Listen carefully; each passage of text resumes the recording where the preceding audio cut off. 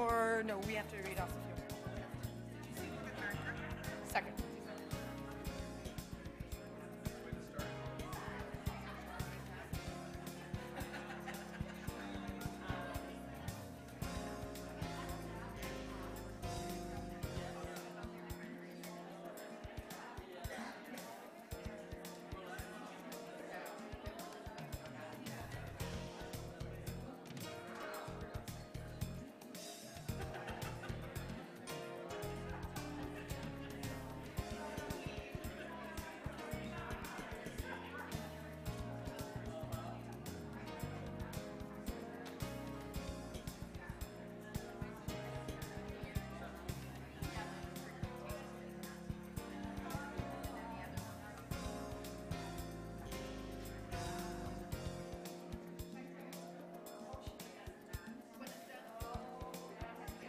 So 3 minutes to start. It'll. Oh, okay. Oh, I see. Okay, good.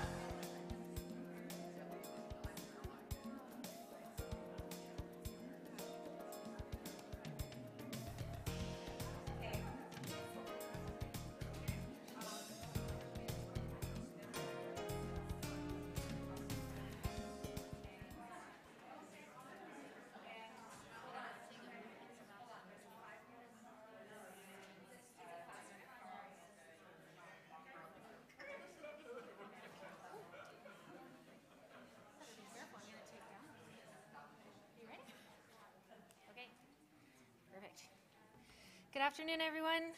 Abananis, my name is Megan Bernoni. I work for First Nations Health Authority as Director of Quality, and just to make sure you're in the right place, this is C4, Partnering to Improve Indigenous Health and Care Experiences.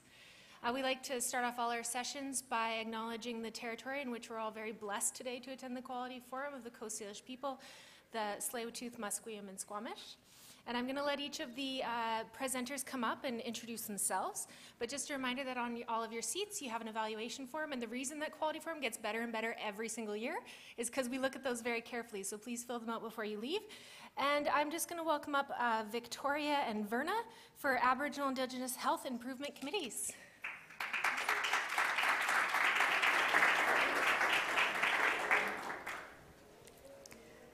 Luam Ghaida, Nuogasam. It's good to see you all.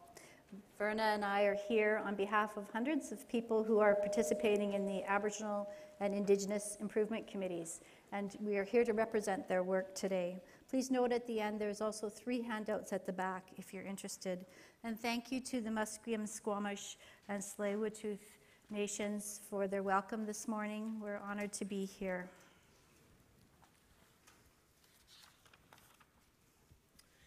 Good afternoon, ladies and gentlemen. I am Verna Howard. I'm the Community Engagement Coordinator for the Gitsan and Wet'suwet'en area. I work for First Nations Health Authority. Ligi kalwil tiwe Gitnyaw and Tsleil-Waututh I Gitsan when kalukse. And I'm Victoria Carter with Northern Health Indigenous Health Team. And I'm adopted by the Niska, and my Niska name is Noksamagot, which means Mother of Good Heart. I'm a mother of 2 girls who carry my European ancestry and their father's Niska ancestry.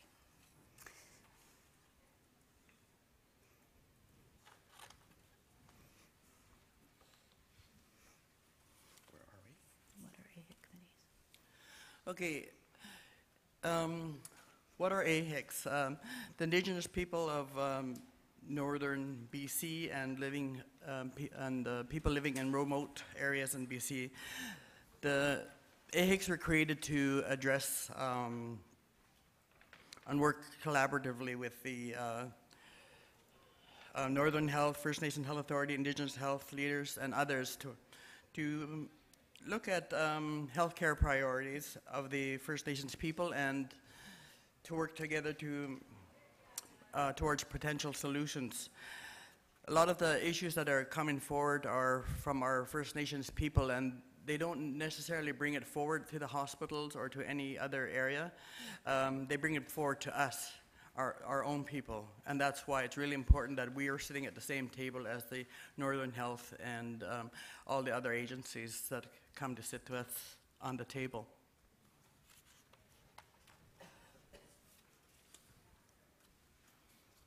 And why do they work? Well, Northern Health put out patient experience surveys, and the concepts raised by AHICs is to address all these issues. They the Northern First Nations Health Partnership Committee, that's First Nations Health Council and First Nations Health Authority and Northern Health. They have the partnership committee. They created the partnership committee, and so they are. They also bring forward all the issues and concerns, and not just that, but the health directors that sit around the table at the AHICs and IHICs. They bring all the concerns forward to be addressed, and they have identified gaps in care, people falling through the cracks, feeling racialized, and difficulty accessing services. This is why they've created the AHICs.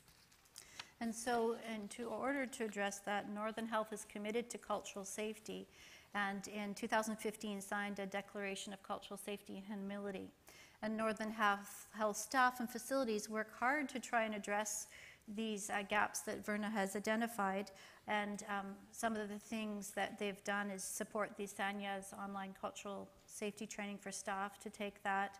But we constantly hear that communities and Northern Health staff would like training that focuses on local nations, cultures, and histories.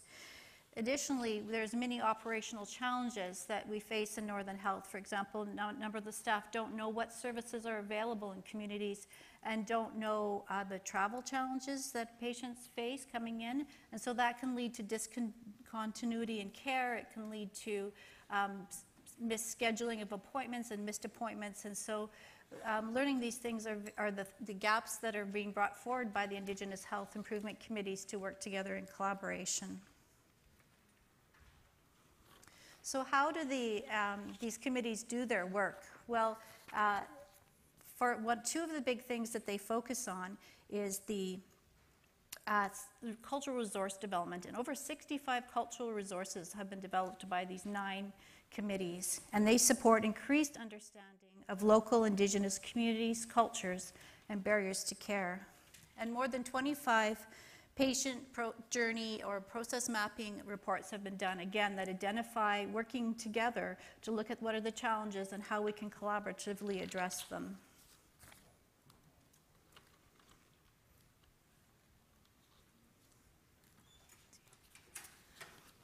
The AHICs implemented a process of patient journey mapping. Process and patient journey mapping is called. And they invited all the stakeholders there. We had Northern Health, mental health counselors, MCFD, health directors from the First Nations communities, Gitsan Child and Family Services, and other independent people that sat together to participate with the patient journey mapping. And this is to build greater understanding between each other and the services they provide, and to work collaboratively for the betterment of our people, and to empower everyone to know how to implement those services, because a lot of the times they implement in the way that they understand, but they don't really know the way that we have in our own communities what's acceptable to us. So this is something that really well, I guess what's innovative problem solving is what they'll call it in the English language. But yes, coming together with the First Nations people and discussing all these things is really important.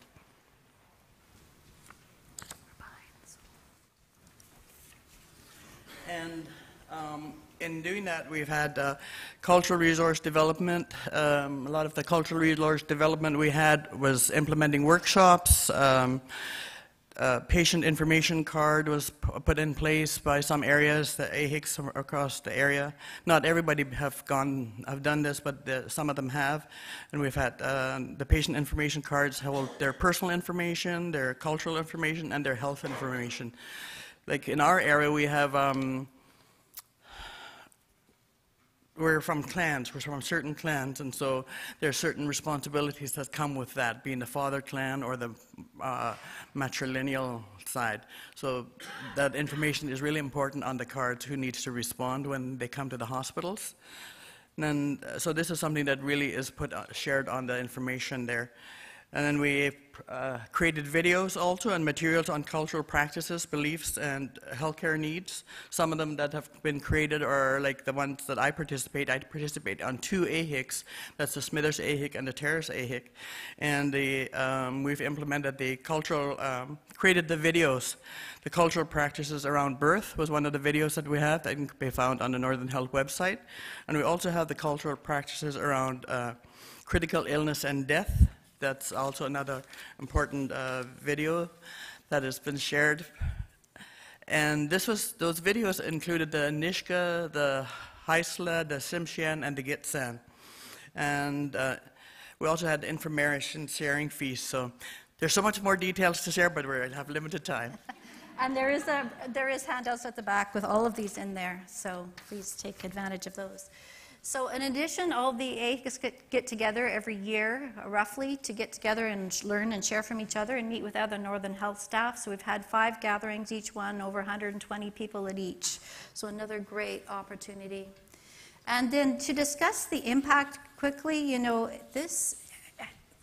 how have these AHICs and IHICs changed things? Well, they have impacted relationships. We've heard so many times about how now community members have relationships with Northern Health staff, or First Nations Health Authority have relationships, so they contact them. So the spin-off beyond the community work is huge. Additionally, partnerships. When we come together at that all AHIC gathering, we sit down together, we have speakers, and we learn about, you know, how can we work together to prevent racism, to prevent marginalization, and we brainstorm on that. Equity. One of my greatest moments was when in Prince Rupert, when they brought together elders, and they said, we said to them, what do you want to do? And they wanted to bring people together to train and talk about reconciliation and preventing root causes of child sexual abuse. And I was scared to death, but it was a powerful, amazing event that I can't tell you, it still rocks me. And in addition to that, there's changes in impacts in care. People go away from the mapping events and go back and change things because they didn't know these were gaps. We've heard numbers reached. One video alone, the Honoring Our Journey video, has had over 1,300 views. The cultural learning sessions Verna talks about has had over several hundred people attend them. And these are reached with only $10,000 to $20,000 per AHIC per year, so great amount of stuff done. And lots of spread happening, people learning from each other and so forth. So I think that's our time. So what we wanted to do to thank you is just if you could turn to someone beside you and just ask yourselves one of those questions and talk for about 2 minutes before we open it up to questions. You know, would a partnership like these AIHICs work for you in your area of work? Or would the development of these kind of cultural resources or patient process mapping work in your area of work? So just turn to someone beside you for like 2 minutes, and then we'll open it for questions or comments.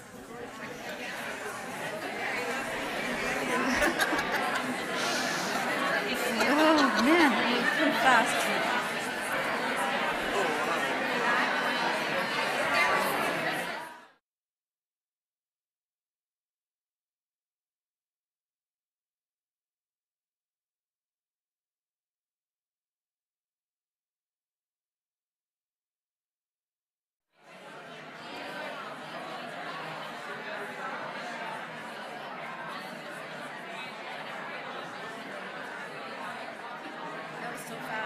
I know, really.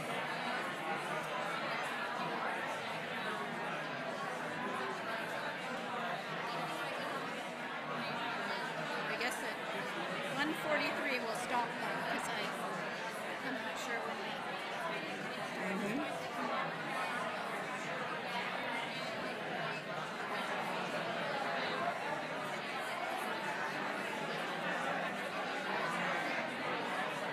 Imagine how loud this is. Well, at least they're talking. It's not quiet, so that's good.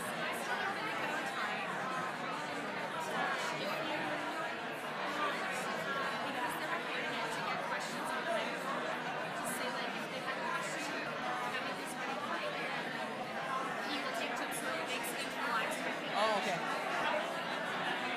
Okay, thank you. If we could have everyone's attention back up here. Okay. Hello. We got, our 2 minutes are up. I know you have a lot more ideas, but we're going to be moving forward. So now we'll open it up to questions or comments. Maybe something came up in your conversation you want to share. We have about 8 minutes, but we'll have the mic here, so please wait for the mic to come to you. So comments, questions? It is being live streamed, that's why we need to make sure you're on the mic.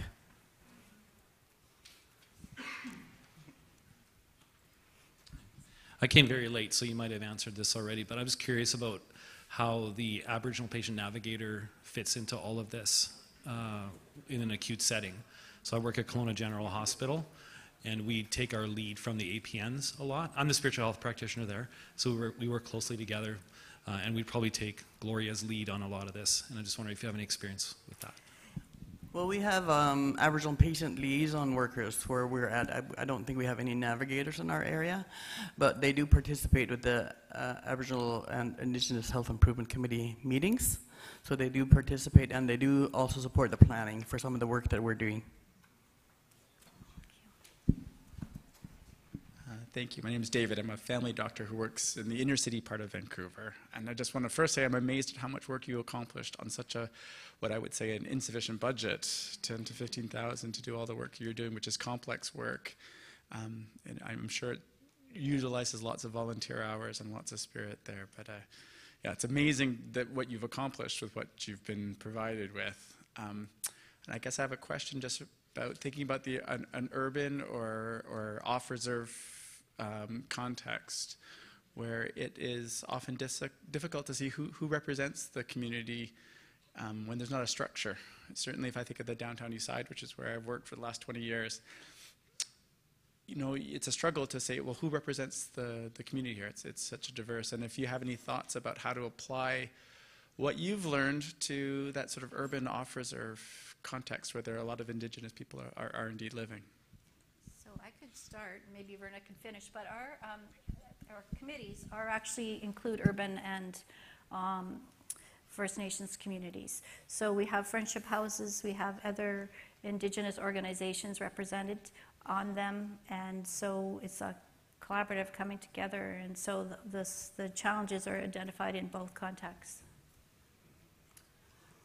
Your main connection would be the friendship centers, I believe, because they bring forward the elders, they bring forward all those resources that you need to have the cultural learning, and yeah, so they have those connections, and they also know who would be the best for you to bring forward to be a part of that.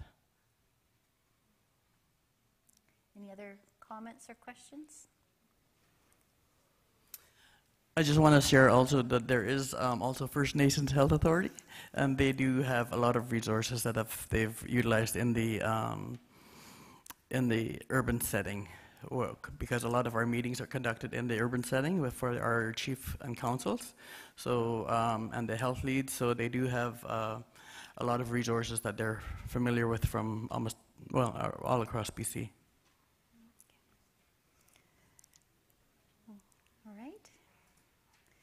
So anybody had something they thought about when they talked to their neighbor they'd like to share? One of the great things that we're finding is it's the collaboration. It's the you know, the many partners coming together, and so the solutions are being generated together.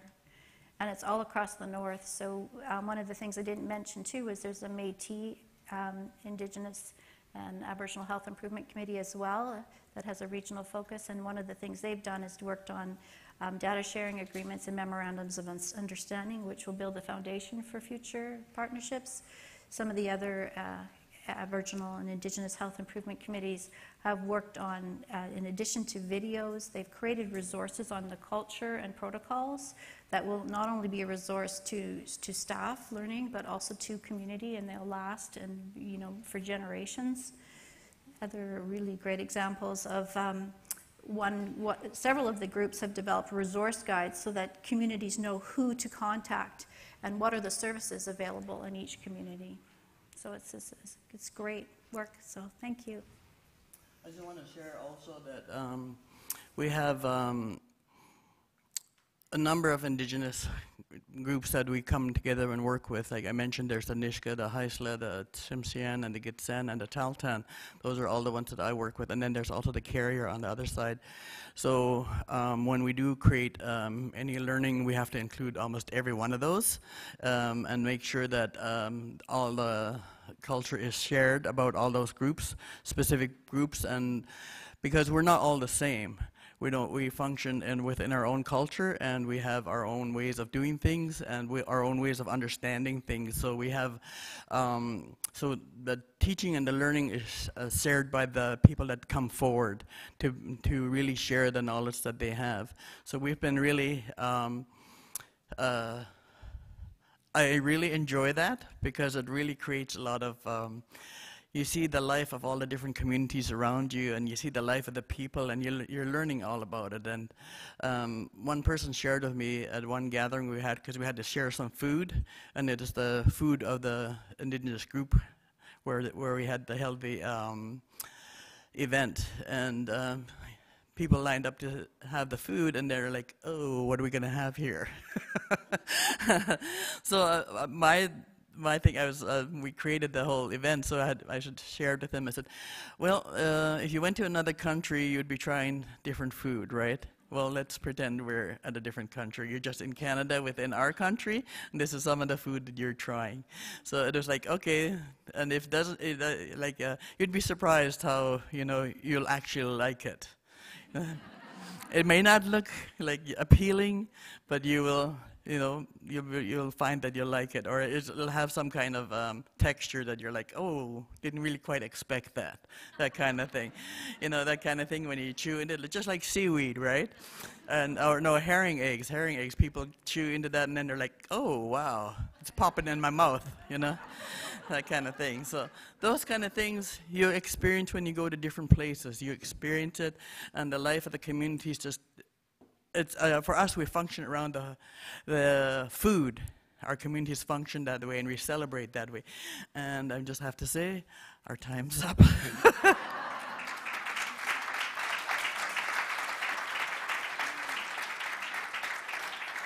Thank you.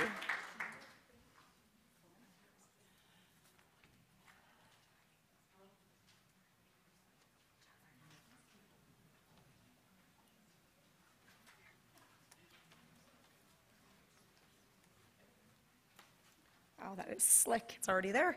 Good afternoon, everyone, and thank you for being a part of this presentation. My name is Jill, and I am the Executive Director with the Central Ontario Rural Division of Family Practice.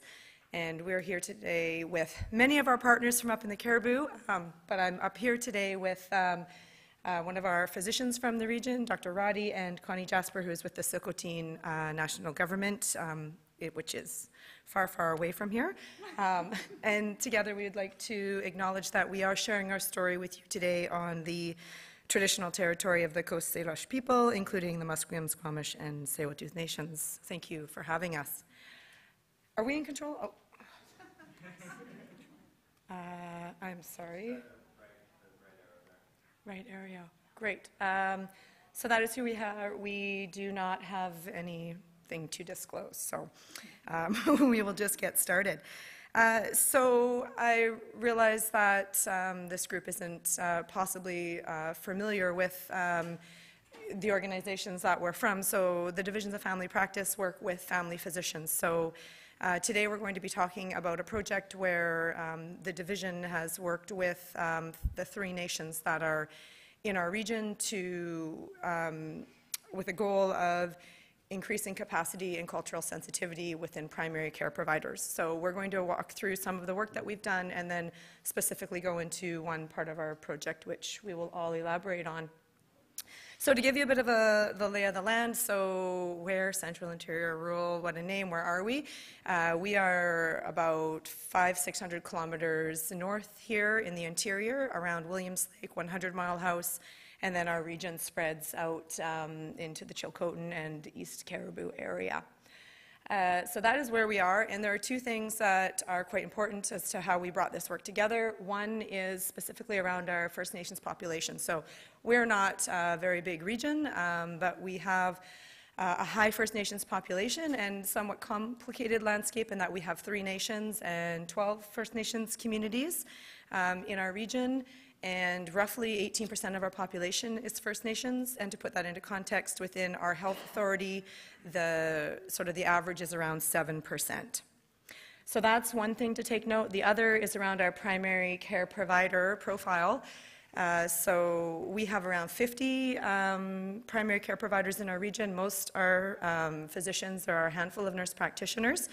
And we have a lot of foreign physicians, so we strongly rely on IMGs in our region. So we have people that are not just new to First Nations culture, but brand new to Canada. So when you put that into a region, that is how we sort of came about this work.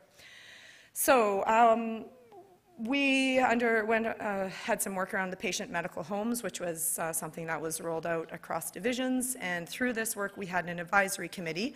The advisory committee had physicians, specialists, health authority partners, our nation representatives, and we started looking at what some of the opportunities were and what some of the sort of the features of the area are, which were the First Nations population and the providers, and realized that we have a real opportunity to look at increasing cultural safety with our primary care providers. So that's where this idea came from.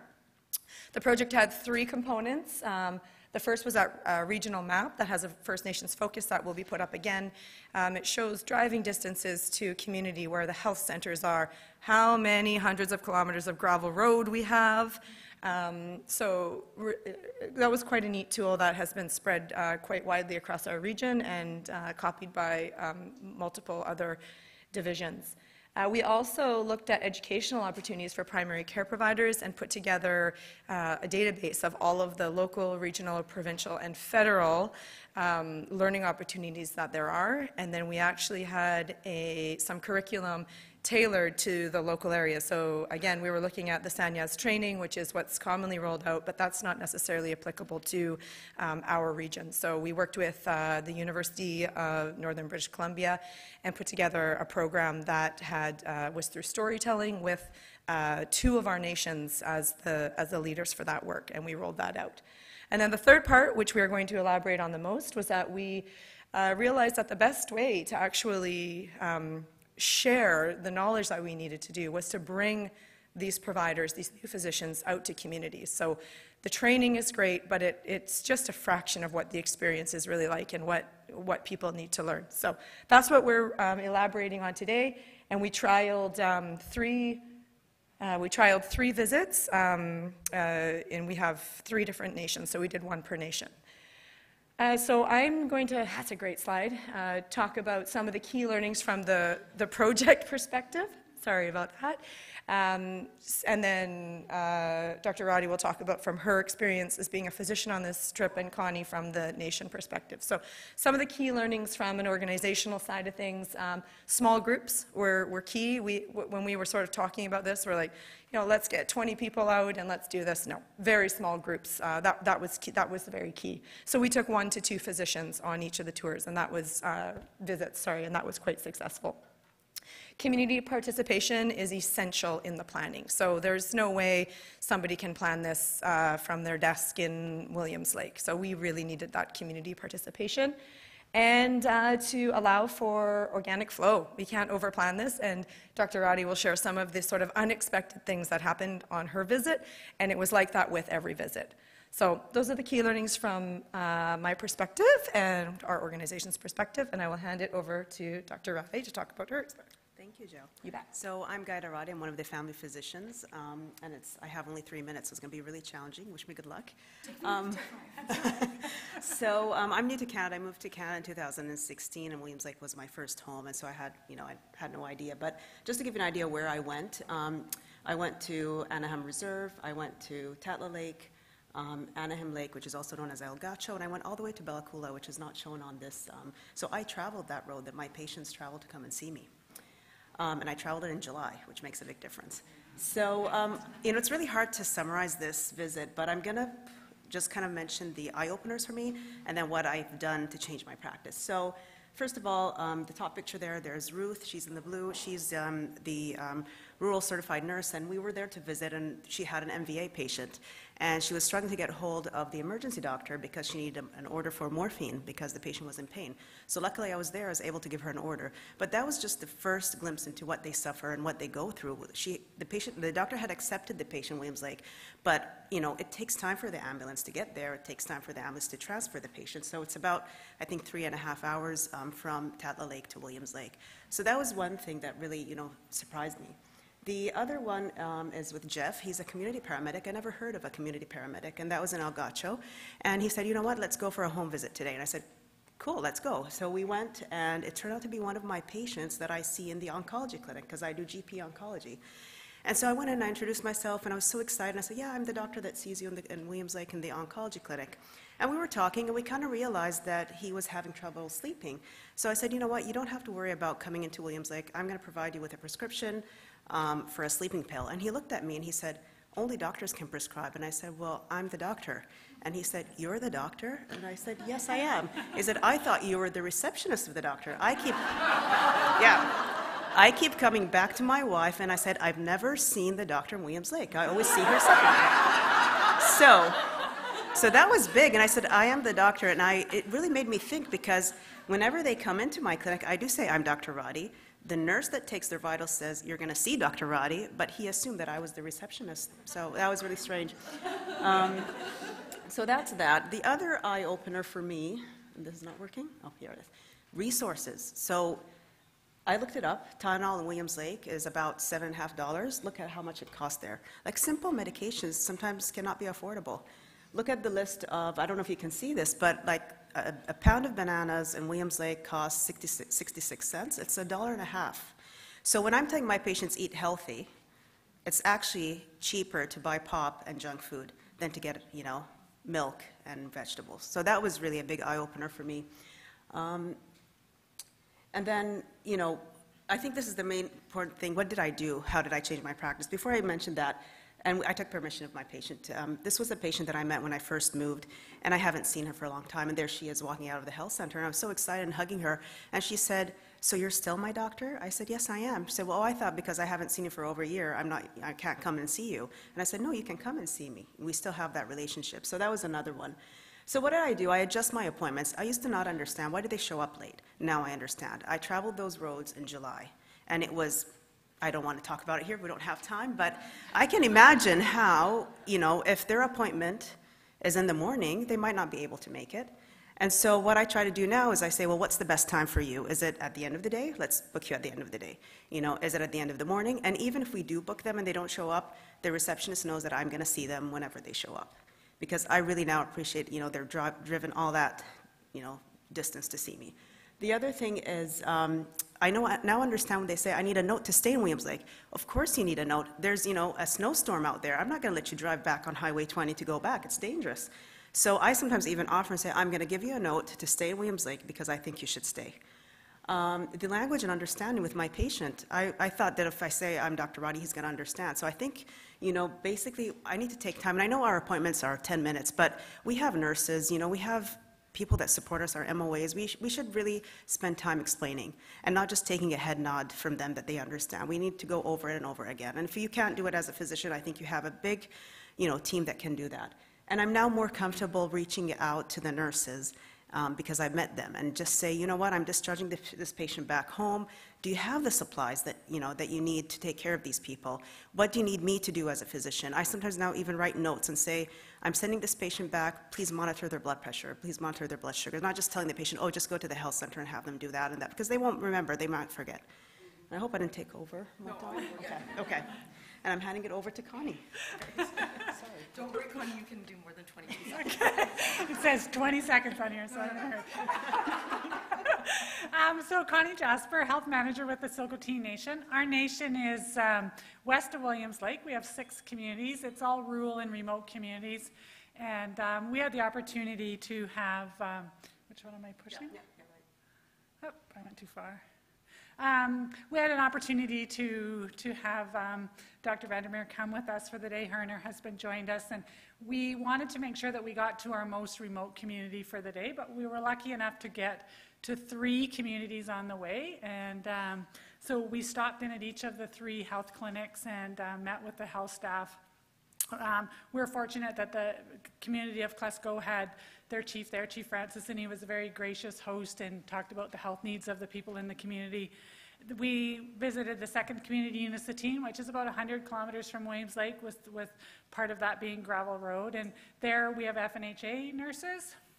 And they were able to share with the doctor their challenges around getting information after a patient has visited them at either visited the doctor or been in hospital, and just getting the information back to community to find out what happened when they were visiting the doctor or what happened at the hospital. And we were able to they were able to share that they didn't have access to an EMR or Meditech at that time, and just the challenges around that. And then the 3rd community we visited was our remote community of Haniquatine.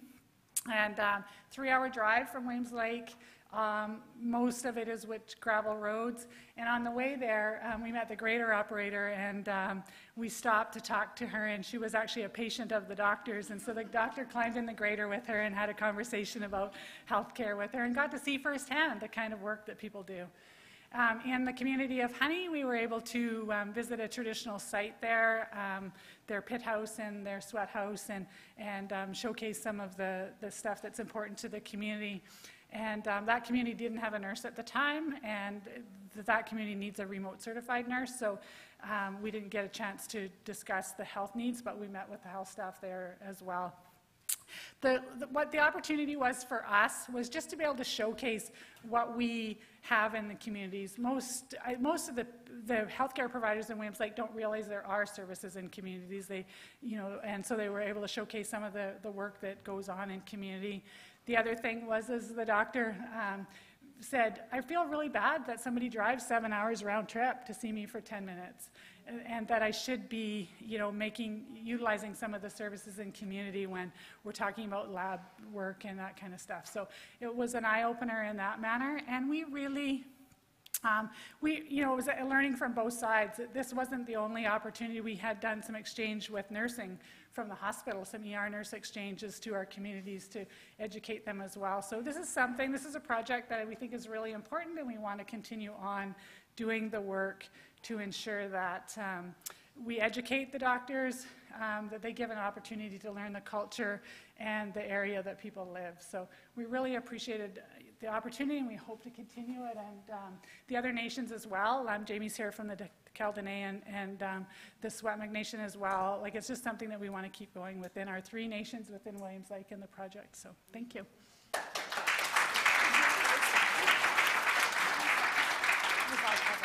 Perfect. Yeah, any questions? Did you have funding for this project? And where did you get the funding? Yeah. Yes, we did. So we started this through patient medical home funding, so that funding comes through GPSC through divisions. Is where it originally came from. We are looking at expanding this work and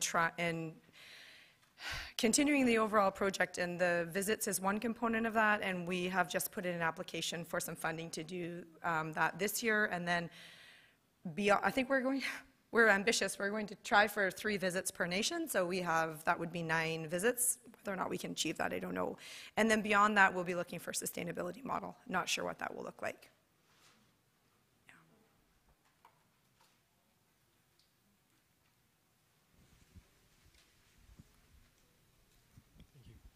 Thank you for the presentation. I'm a doc from Prince George. I'm a nephrologist. The question is, I see distance is a big problem. Have you considered doing telehealth or connecting with remote communities virtually?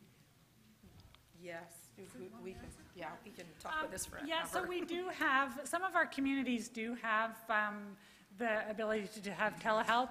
The problem is that they're associated with a physician in the communities, and not all of our communities have a physician that's located there. Connectivity is another one that we're working on. So we don't have the internet capacity to run telehealth equipment in some of the communities, and that is something that's being looked at this year. And so we're hoping that in the future we have more access to be able to do that.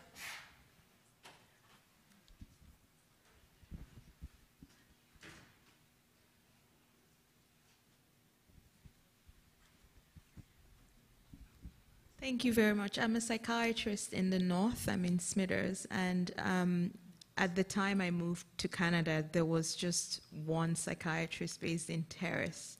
So what one of my colleagues does now, we're 3 in the northwest. I think there are about 5 in the northeast. One person travels to the communities, but this is something he just decided to do because he has an interest in this, and the rest of us do a lot of coverage through telehealth. So you are right that having them drive for 7 hours to see you for 10 minutes is tough. In my case, it's an hour, but still. So I found that since we've opened it up that way, that we can cover a lot more ground, and so I think the focus should really be on maybe looking for that connectivity or seeing if there are clinicians in your area that may be able to commit a visit every couple of months or something. Thank you. Thank you.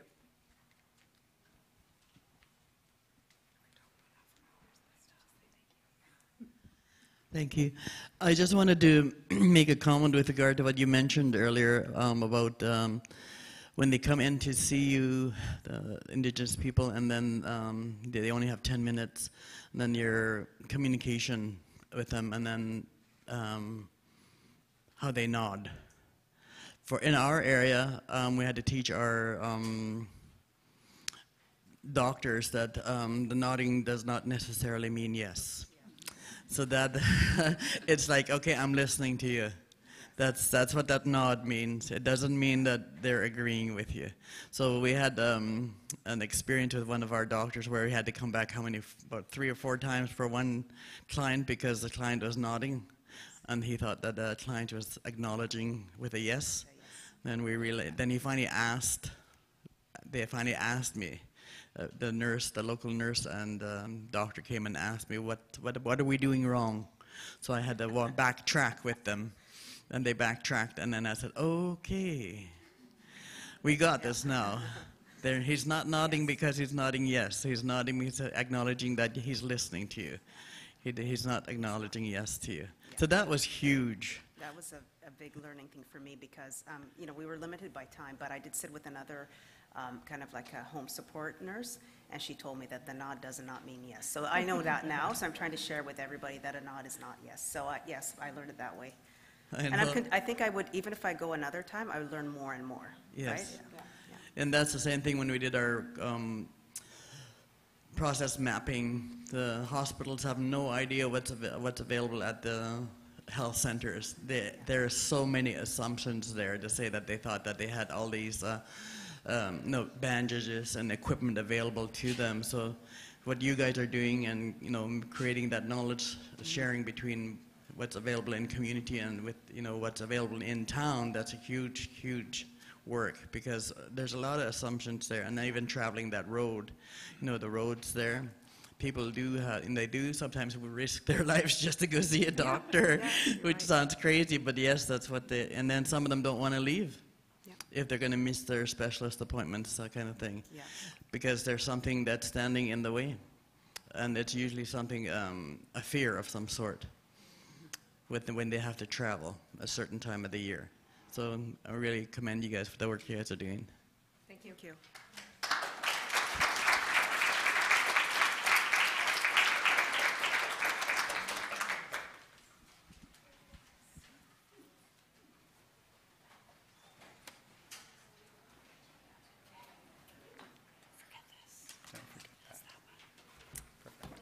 Well, good afternoon, everyone. It's such a pleasure to be here. Thank you to the great speakers that came before us to sort of set the path. Thank you very much to the conference organizers for inviting us to present today.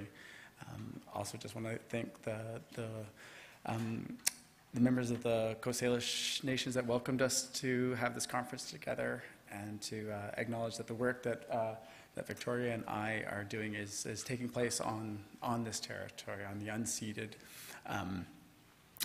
territory of the Muslims, Squamish, and Tsleil-Waututh. So thank you very much for having us here. By way of introduction, my name is David Tu. I am a family physician, but I'm also from a settler family. I grew up in Toronto, but have been raising my two kids here on Coast Salish territory for the last 20 years. I'm a family doctor, and I've spent the bulk, or at least the last close to 18 years, in the downtown east side with a focus on caring for Indigenous people and families. And I will let Victoria introduce herself, and then we'll go on. My name is Victoria Wood, and I am a strategic lead for health systems with the Vice President's Health Office at UBC, and have been very privileged to be working on this project, and I'm really coming in kind of as an outsider, and so I'm glad to be kind of sharing this work on behalf of the Urban Indigenous Health and Healing Cooperative, Kuala Lumpur. So yeah, I am here representing a larger group of others, and we are going to talk about a small piece of what we're doing, which is the interprofessional team development work that we've been doing. So no official disclosures, other than that I do provide primary care at the center that work at. I am on the board that sort of organizes the Kielpinski. And I think the most important disclosure I want to share, it's somewhat of an apology. I have never been up here to talk about our program without having an elder stand beside me. And so I'm a little awkward, and told to embrace that awkwardness as a learning opportunity, but and it's, again, that sort of 10-minute discussion we were having about going all this way to do a 10-minute presentation. And I talked with, normally I would have either Elder Roberta Price or Elder Bruce Robertson standing beside me, and it just wasn't the right format, and it didn't seem respectful for me to ask them to kind of fit how they would teach and share this story. So hopefully we find another time with another venue where the story can be told in more fuller detail. So I do just wanted to acknowledge that. So I'm here to speak about a center that's really dear to my heart. I've worked in the inner city in the downtown east side, for a long time, and there was, I've had since 2014, working with a team of elders to kind of develop, initially through research and then through a program like how to work together in a partnership way. And a lot of work happened over those years, and about 3 years ago, at sort of the insistence of certain patients that we're in, community members that we're working with, said, okay, you got to take this to the next level. And so a group of us, led by 4 elders that made up the board of a nonprofit cooperative, came together, and this summer we opened the Kielpinski Health Center in the downtown east side at the corner of Powell and Princess. And so we are many things. We are an Indigenous community cultural center that also provides primary care. We are a team of 54 individuals. There's 12 elders that work with us at our center. There's 6 physicians, there's 6 nurses, there's 2 social workers, there's 2 counselors. It's a team of people that sort of invested in creating this new health center, or cultural center, in response to our years of experience of working in structures that weren't quite right, that weren't meeting the needs for the Indigenous community people that we were looking after. So in many ways, a response to the Truth and Reconciliation Commission calls to action. So this is just some photos of our center and some of the great people that we're here to try and represent. I'll say that from the outset, we did embrace a number of models, and one of the models was looking at the patient-centered medical home.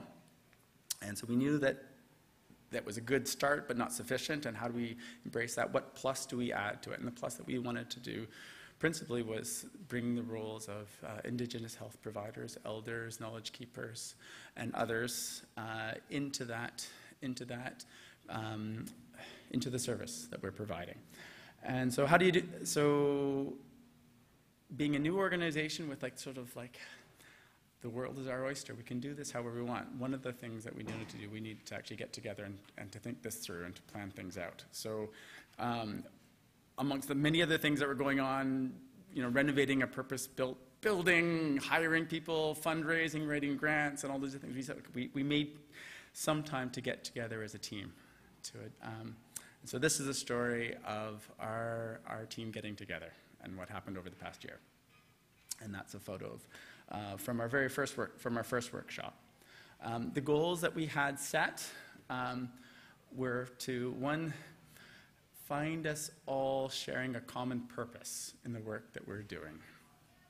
The second was to create some sort of legacy or a guidebook of the principles and stories and practices that we're going to generate from our time together, with the aim that hopefully at the end people say, I have the confidence, they may not be able to execute, but they have the confidence to at least try to provide culturally safe and effective care. And for us just to, we were a new team. Some of us have been working together for many years, but in this new context, we needed those working relationships.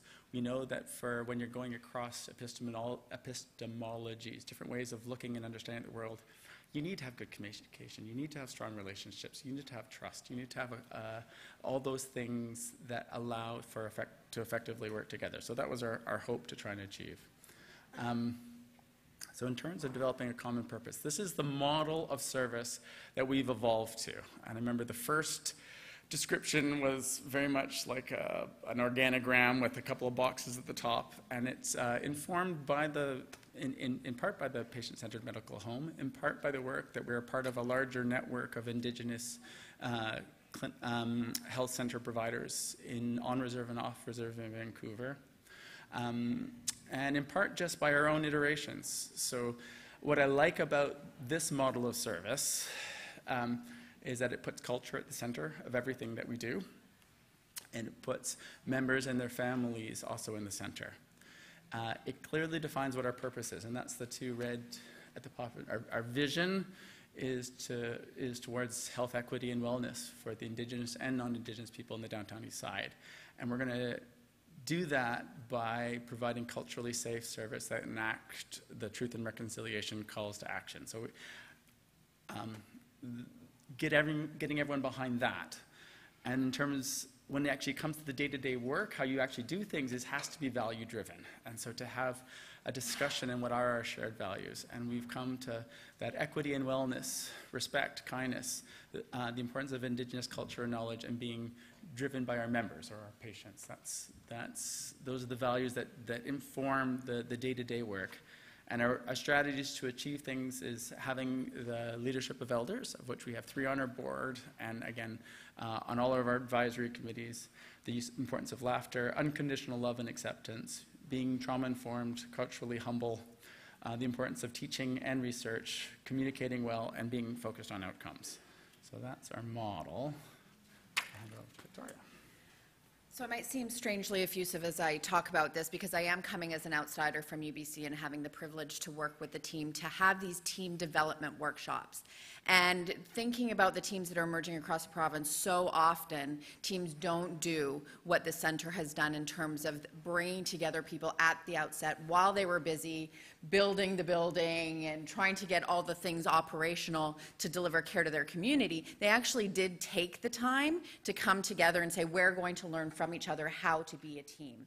And so one of the sessions that we did, our actual second session, really showed me a different way of thinking and learning and being together that I've not seen in any other team, and I would really like to see embodied in all the primary care teams that are emerging across the province and the existing teams that are trying to continually improve. So when we talked about, during the second session, chronic pain, the discussions that we had around that were really about trying to get a common understanding amongst the team about what we're talking about when we mean chronic pain. And when we had every member of the team in the room together, which is unbelievably powerful, and again, so few teams do this, but every single team member, including our elders and elders assistants, were in the room, and having that conversation shifted it in a direction that you wouldn't have had otherwise. And so we had people talking about intergenerational trauma. We had people, elders, sharing their stories that the team was able to learn from in a way that they wouldn't have been able to otherwise.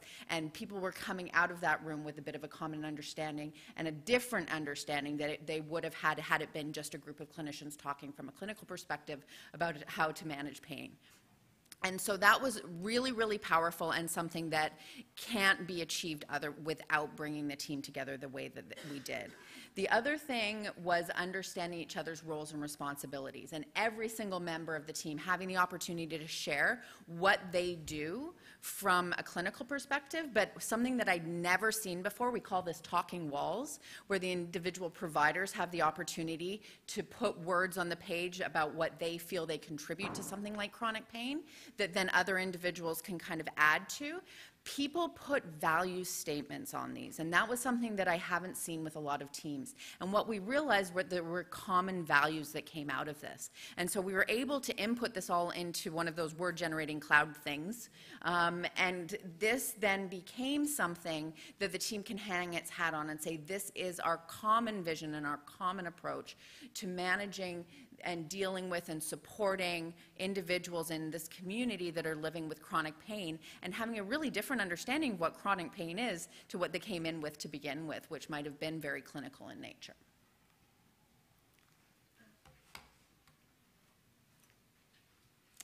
Thanks, Victoria. I might also mention the community that we're serving. We have about 1,000 members that we in 1 year we sort of soaked up a lot of people into our practice and into our community.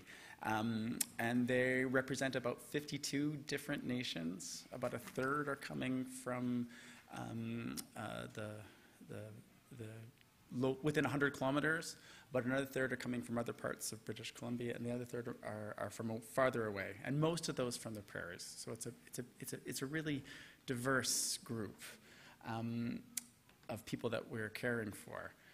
Some of the things that we learned through this process, the most striking was just the value of actually having elders there, someone with that cultural authority who's taken on that leadership role to guide non-Indigenous practitioners like myself into how to do a better job. And that, having that personal relationship, again, we've done some other research, just actually experiencing culture firsthand, being invited to a sweat, going to a feast, going to a ceremony. These are the things that are practice changing. So more, that's also their visions and dreams for what we should be working towards as an organization. We can kind of capitalize so much on that. Laughter and storytelling for many parts is just, you got to make this fun if you want to bring people together, and everyone's busy, and so good food. We got to work on the food more. But also to bring more members of the community. We actually, initially we didn't invite a lot of community members because we're all a new team, we're just trying to figure ourselves out, but it's clearly something that was that people wanted more of, is to actually have the full perspective, both from the visions of and dreams of the members that we're serving, as well as the providers. Just that value of actually making the time to reflect and connect, and people actually want more unstructured time, just time to be together. So we try to build that in. Yeah, it's a chance to take on those bigger topics that you wouldn't otherwise be able to address, like discrimination, like racism, like the use of language. What do we mean by trauma? These things as a group, everyone has something to contribute and everyone has something to learn. So I think that is something going forward, we need to do more of this, I think. And I'll leave it to, well, we're trying to have a legacy, so that's actually your and my job, I think, is to try and start to take these pieces and put them into some form of tool to communicate to those that are new or joining, and trying to put all these pieces together in a way that is useful and accessible. So we'll get back to you next year with that. I'm going to give you the final word. Yeah, so like I said, what I really hope that people take away from this experience and what we've shared is the value in coming together as a team in a very, very purposeful way, and the value of PMH+. So primary care teams that include elders and elders assistants in the care model, and then in the learning and that opportunity to bring people together to learn from each other and create new ways of practicing that are better and more inclusive and more culturally relevant. And it's been such a privilege and such a blessing to work with this group. And like I said, I just want everybody to be doing it this way. Okay? Oh, and yeah. So, and then just finally, most importantly, we just would like to acknowledge the Vancouver Physician Association for their funding that has allowed us to host these workshops. Get a little bit of food is really helpful too. And then, of course, the team that gives of their time to come together and learn from each other and then deliver this very important care within the community.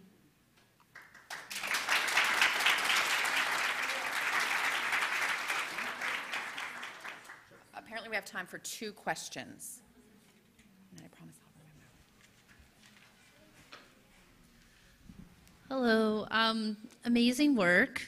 Honestly, like, it's such an inspiration, and I think beautiful to see, like, the years of work in the community and, like, people coming together to do things differently. Like, I'm super impressed, and I wish all of my primary care clinics were built in a similar fashion. And what I'm really curious about, I think it's great that you're working on something to kind of capture the work you've done, because I think as time progresses, these things can get lost, and particularly with staff turnover. And I'm not trying to sound negative, but it's my mind just thinking in kind of that systems direction. And I'm wondering, like, what you're kind of thinking about sustainment, and like when culture is so important in the clinic setting, and when you have new team members coming on and onboarding them and trying to maintain those values. And I'm confident that with the system structure you have, that like that's going to kind of support that. But I'm really curious, because one thing in my practice that I try to do is thinking about